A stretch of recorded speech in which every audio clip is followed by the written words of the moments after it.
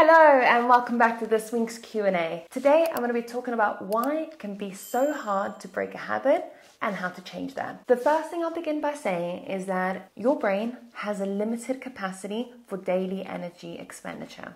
Let's look at it from a mental currency perspective. You have a limited amount of cognitive energy on a daily basis before you have reached your limit and you need to go to bed. You're tired, you start making bad decisions, you start making mistakes, you start stuttering. I don't know about you guys, but I start stuttering. I lose my train of thought. And that is because you have given a lot of your mental currency throughout the day. So when we are trying to adopt a new habit, we are essentially asking the brain to use more energy on this new thing or breaking this old habit that we can't seem to shake. It requires a lot of energy. It requires a lot of attention and intention. Have you ever said on a Monday you're going to change something and by Friday you have forgotten? That is because your brain is designed to maximize energy efficiency. It doesn't really know the difference between right and wrong. It knows what has been repeated. And if a pathway has been repeated and it has been ingrained, regardless of whether it is serving you or not, it's going to go down the route that is more traveled. So you end up operating on automaticity, meaning that you operate without thinking, on an automatic autopilot. Right? You don't think about the way that you make your coffee. You don't think about the way you drive to work every single day. You just do it. It's that classic feeling of getting to work and you go, how did I get here? That is because you've made that route so many times that you know how to get there. So you are paying attention. It's just that you are thinking about other things because your automatic processing knows how to get you there. Okay? That is the same for these bad habits, and it is the same for trying to break them. Your brain is going to revert to the path that it knows best, regardless of whether it is good or bad for you.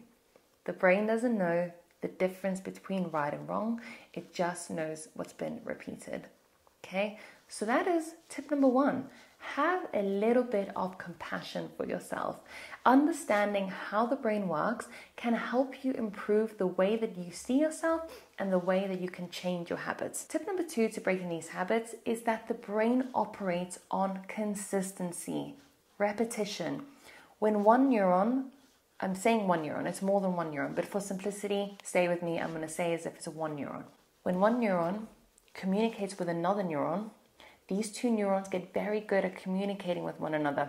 So good that the receiving neuron that receives the information from the previous neuron inserts more receptors into its membrane, cell membrane, so that it can receive more neurotransmitters, and therefore these two neurons bind to one another. And it does that through repetition. So tip number 2 is if we can use this bad habit to our advantage.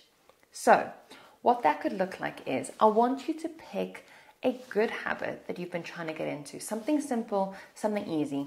Maybe you have been forgetting to drink water and you'd like to drink more water. Or you want to get into the habit of performing the physiological sigh.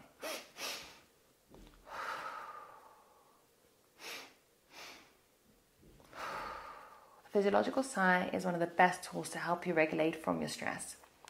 So what you could do, every time you perform that bad habit, maybe you pick your lips, maybe you pick your nails, maybe you smoke and you want to break it. What you can do is you can add the positive habit to the end of that sequence of events. Because what will end up happening is that that bad habit will turn into a positive habit and you will end up saying, okay, when the cue triggers me to want to smoke, to want to pick my lips, to want to do whatever, I know that at the end of that, there's that positive thing that Nicole told me to implement. And what will happen eventually is that you'll be able to fast forward, fast track to that positive habit and break that bad habit. It will serve as a reminder to think twice about whether you actually want to perform that bad habit at all. Because sometimes we're just clutching at relief. Maybe you're a little bit stressed. That's why you smoke. So your automatic processing says, go and smoke that cigarette because you're super stressed right now. But if you know that the physiological sign gives you relief as well, you'll be able to say, hey, I know that this cue triggers me to smoke, but I know that after smoking comes a physiological sigh. The physiological sigh also makes me feel really good. I'm just not in the habit of doing it. Now you fast track and you do the physiological sigh instead. Now, tip number 3 is when you enact the bad habit, it is very important that we don't beat ourselves up about it. We beat ourselves up about it because we're trying to gain control of the situation. So subconsciously, you're saying, it doesn't matter if I smoke that cigarette because I know that I can beat myself up about it later, and that's my form of gaining control of my behavior. But that keeps us stuck. How many times have you berated yourself about a bad habit, and how many times has it ever worked? How many times have you stopped every time you made yourself feel bad about it? Humans learn better on positive reinforcement. So when we say to ourselves, hey, I only smoked 1 cigarette today. Yeah, I still smoked, but I only smoked 1 where I normally smoke 5. Congratulate yourself. Every time you congratulate yourself, your brain releases dopamine. It's a reward-based learning mechanism that tells you what you did to feel good. And that makes us feel good. So instead of focusing on the negative, which is the fact that you still smoked, focus on the positive, which is that you smoked 4 less. Every small win, congratulate it. Every small win, celebrate it, because eventually it will change your behavior into the one that you want. We don't learn from shaming ourselves. It does work in some certain scenarios to some degree, but when it comes to breaking bad habits, particularly the addictive ones, it doesn't work. Guys, I hope this was helpful. Please drop your questions in the comment section. I want to hear from you. I want to know if this helped, and I can't wait to hear from you. If you haven't liked, commented, or subscribed, please do so now. It's me, Nick, your host, and I am your pocket neuroscientist.